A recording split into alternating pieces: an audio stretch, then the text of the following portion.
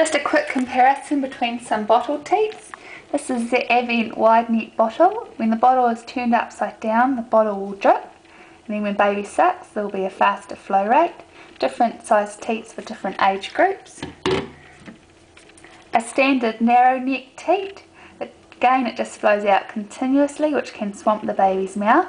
It does flow out faster when the baby would suck on it, but it does drip. Next is the choo-choo teat.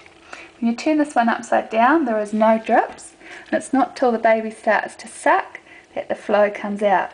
This one works the same way as a nipple, and you only need one size teat because it just depends on how much baby sucks, how much flow comes out. This is a great teat from breastmates.co.nz.